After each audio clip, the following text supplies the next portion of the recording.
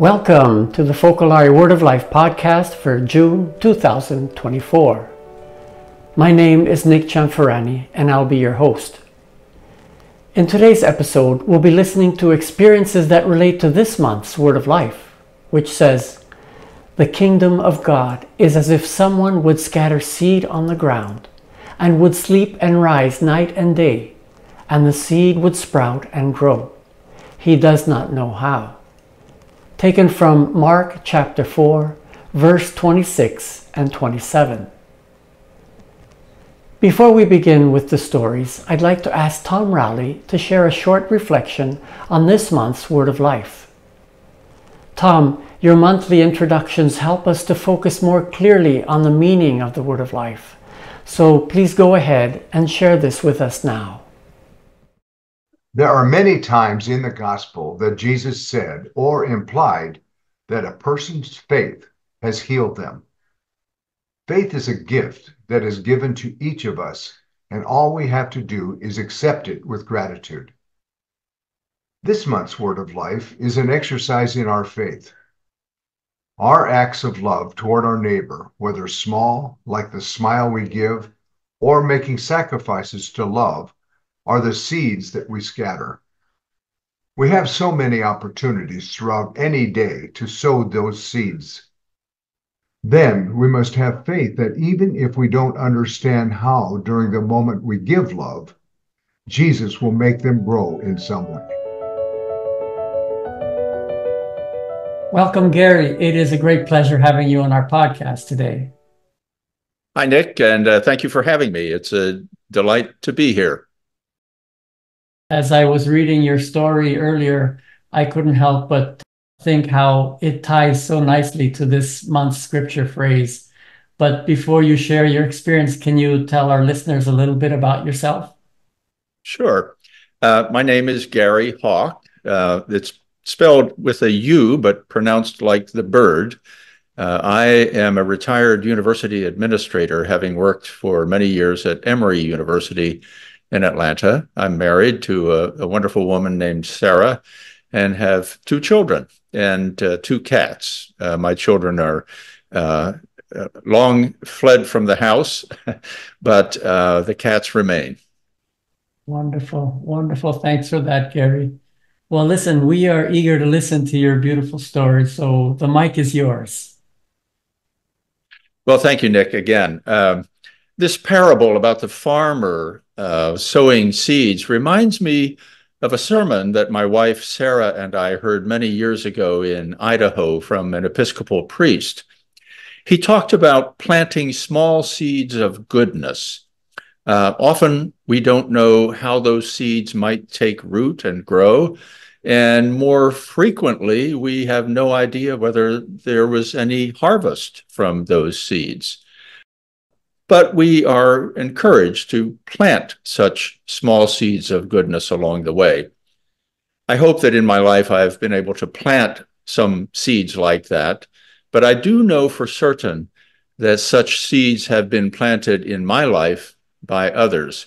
And one special seed that has been the idea that God is calling me to serve God's people in a particular way. This seed was first planted when I was probably about 10 years old. Throughout my childhood, my parents were very active in our church, and they made sure that regular Sunday worship and Sunday school were a part of the life for my three siblings and myself. In fact, in his mid-40s, my father would leave a career in business and enter the ministry. So life in the church, the movement of the Holy Spirit, the need to listen to the voice of God in my life have been a part of my faith journey from very early on. Well, I recall that around the age of 10, I was serving as an acolyte in our church. And one Sunday after the service, I had gone to the sacristy to hang up my acolyte's robe. And when I came back out into the nave, my parents were talking to the senior minister, just chatting after the service. And as I joined their casual conversation, I remember that the minister looked at me and said, "Gary, would you ever think about being a minister when you grow up?" And according to family lore, my response was rather facetious and cheeky. And I said, "Well, I think I'd like a job where I work more than just Sunday." Of course, everybody laughed, but I think a seed was planted in that moment.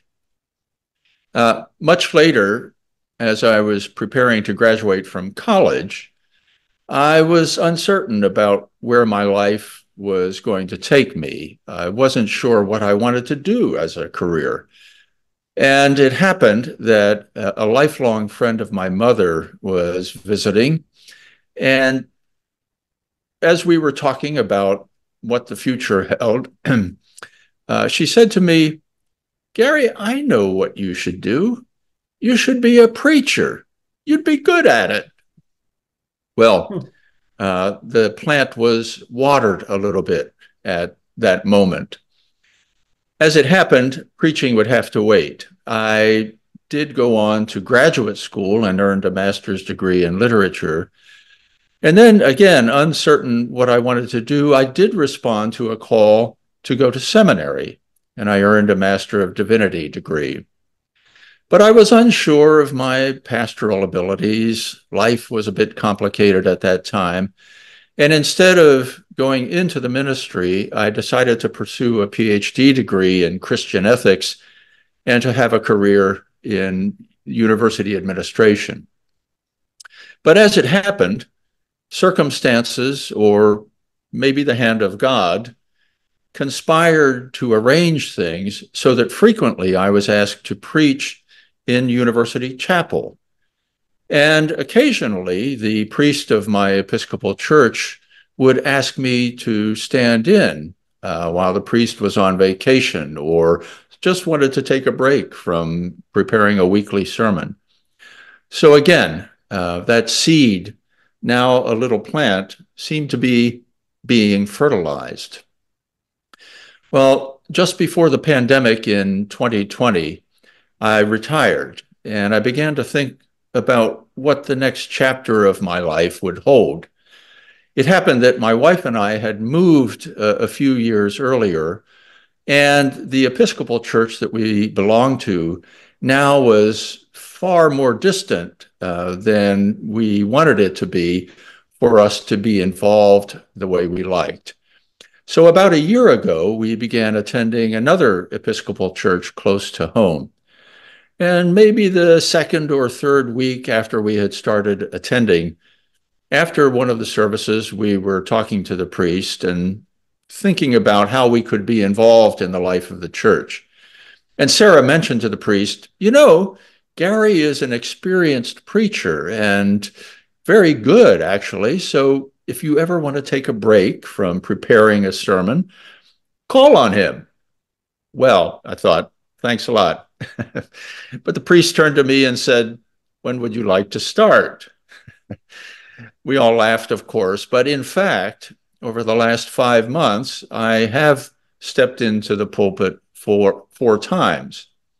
And each time, I have been blessed by the work of trying to discern the work of God for that particular parish at this particular time. The upshot of all of this is that I am now in the discernment process in the Episcopal Diocese of Atlanta to become a licensed lay preacher. This would mean that I'm authorized to preach not only in my home parish, but in other parishes as well, where there might not be a regular priest or a regular worship leader. That minister who planted that seed more than 6 decades ago, I'm sure has gone on to his reward, well earned. But that seed that he planted perhaps now is growing into a place where it can bear fruit with God's help and God's grace. It's just so beautiful to see how in this period of time, how God has worked in your life, and from the beginning to that, initial seed being planted to now. And And yeah, it only took 60 years, but it's bearing fruit. So it's wonderful. Wonderful. Thank you. When God has hold of us, God does not let go. Absolutely. Absolutely. And I want to thank you so much for joining us today. It has been really a gift to have you and to have listened to your wonderful experience. Thank you. Thank you again, Nick. Before we dive into our next story, I have a quick but important message for all of you listeners. Each month, we are so delighted to bring you real-life stories of faith in action, but we can't do it alone. This free podcast is supported by our donors. If you've been moved by what you've heard, if you found a glimmer of hope or a spark of joy in our episodes, we urge you to join us in this divine adventure.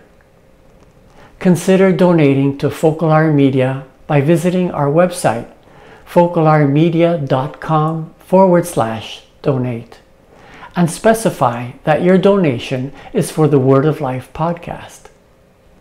Together, let's continue to inspire thousands of people all over the world so that the Word can become part of our lives. A heartfelt thank you for your support. Welcome, Ellie. It's so good to have you on our podcast. Hi, Nick. Thanks for having me. I was super excited. I would love for you to introduce yourself and tell our listeners. Oh, I'm sorry. No problem. Just tell us a little bit about yourself. Oh, absolutely. So my name is Elisa. I'm in New York, and I have a pretty flexible job, which allows me to volunteer during the week.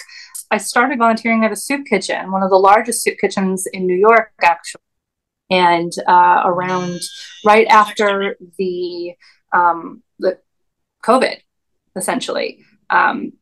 So it's kind of like a pre-COVID, post-COVID world, but particularly during COVID is when we saw an enormous influx of people requiring those types of services. So I decided to roll up my sleeves and see where I could help out.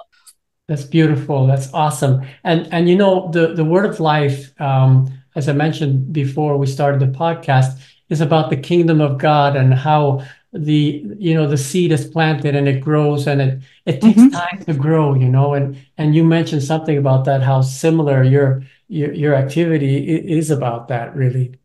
Yeah, really, because this particular soup kitchen that I volunteer for started actually 40 years ago. They just celebrated their 40th anniversary. So 1983, right? So it's 41, but it really started from a group of concerned individuals, young adults that came together and saw a need for for assisting with homelessness and hunger within the community. So they had pulled themselves together, and they had really had such a successful time doing that then it spread to other communities. Once word got out and how successful they were, it was kind of like a seed that continued to grow, really, and network through the rest of the areas in New York, really. So that's particularly why I think I was so struck by that, this Word of Life for the month of June in particular. But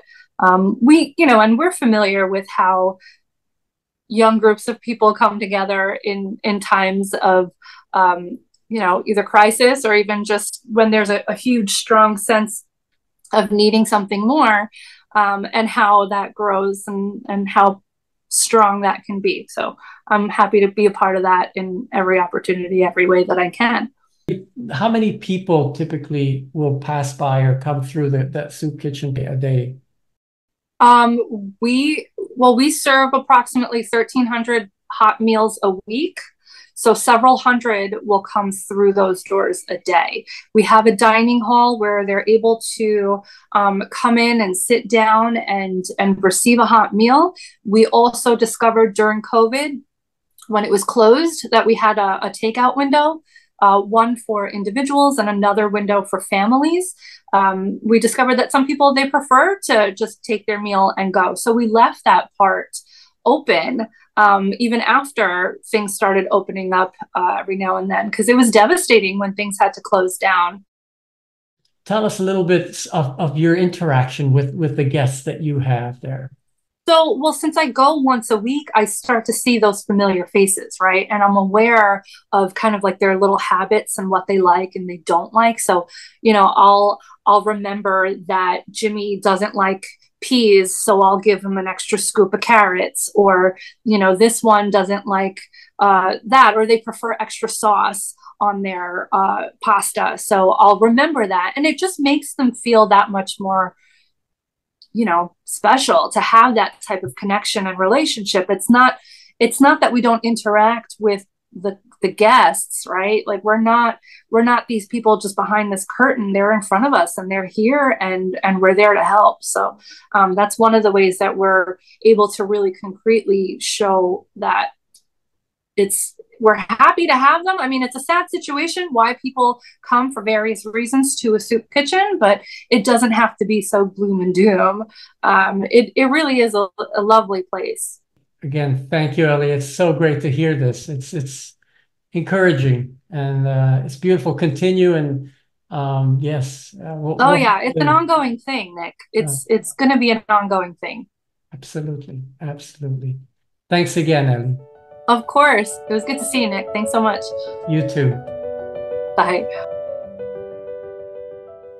Hi, Lucy. Welcome to our podcast. It's great having you with us. Thank you for inviting me. Great, great. Well, Lucy, before you share your lovely story, can you tell our listeners a little bit about yourself? Yes. So I live in Houston, Texas, and I have 5 adult children and 11 grandchildren. And I'm a registered nurse, semi-retired, and I stay pretty busy.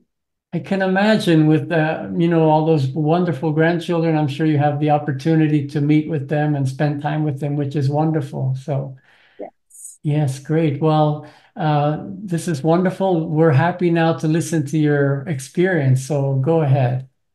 All right. Thank you. For 5 or 6 years now, making time on a regular basis to share prayers and experiences with my daughter in Florida has been a challenge. We would promise to connect, but her busy family schedule and job would frequently get in the way.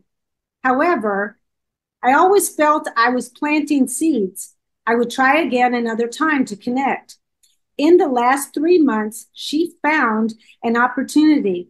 Her new job has a 15-minute commute every day. Now she calls and is ready for us to share morning prayers and experiences of trying to live unity at home and work. We assure each other as she arrives at work to live with Jesus among us throughout the day. A recent experience of prayers answered with seeds previously sown. My young adult grandson has been struggling for some time how to maneuver a transition point in his apprenticeship. Without taking over the problem, my daughter and I decided to FaceTime with him. We listened to him and tried to be one as he talked to us. By the end of the conversation, he was able to come up with a plan that he was happy with. Wonderful. Wonderful. And I think you're right.